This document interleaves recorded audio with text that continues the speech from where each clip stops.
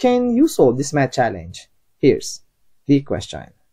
Given that x is a real number, and this equation, x raised to the fourth power plus 2 minus x raised to the fourth power equals 34, then the goal in this question is to find the value of x that satisfies this equation.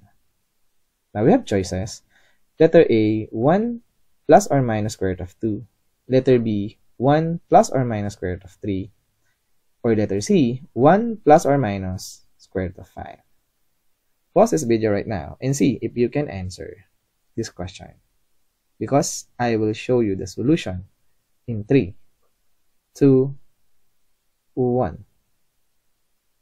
Alright, so given that x is a real number and that satisfies this equation, then the goal is to find the value of x in this equation. So we have choices, letter A, letter B, or letter C. Now to answer this kind of question, we need to expand 2 minus x raised to the fourth power. And to expand this kind of expression, we will use what we call the Pascal's triangle. Now in Pascal's triangle, the first row simply equal to a plus b raised to the power of 0, or simply the coefficient is 1. Now the second row, 1 and 1, this is just the expanded form, the numerical coefficient of x plus b raised to the power of 1, or simply a plus b. The coefficient is 1 and 1. Now the third row is the expansion of a plus b raised to the power of 3, or simply equal to a squared plus 2ab plus b squared, which is the numerical coefficient is 1, 2, and 1. And this is true until infinity. But here, we want this line, a plus b raised to the fourth power. So we can expand this as a raised to the fourth power plus 4a cubed b plus 6a squared b squared plus 4ab cubed plus b raised to the fourth power. Alright, but I don't like to expand 2 minus x raised to the fourth power, because we cannot cancel anything. So what we're going to do is to rewrite this first.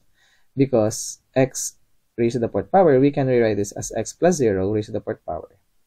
And if we factor out negative 1 raised to the fourth power is still positive 1. So we can rewrite 2 minus x raised to the fourth power as x minus 2 raised to the fourth power. Now, why we do that? Because here we have 0 and we have negative 2. And the middle term is negative 1. So let's say, for example, if t equals x minus 1, so we can replace x with t plus 1. And if we do that, as you can see, our equation becomes x is t plus 1, so we have t plus 1 raised to the fourth power, plus we have t minus 1 raised to the fourth power. And this is nice because if we expand this using this identity, the Pascal's triangle, we eliminate some terms. And let me show you.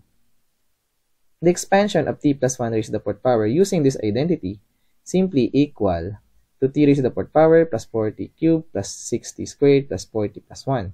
And the expansion of t minus 1 raised to the fourth power is t raised to the fourth power minus 4t cubed plus 6t squared minus 4t plus 1.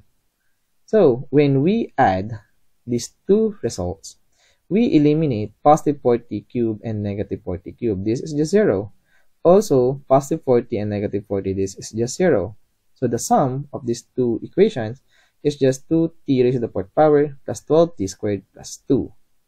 And this is the value of our expression on the left-hand side.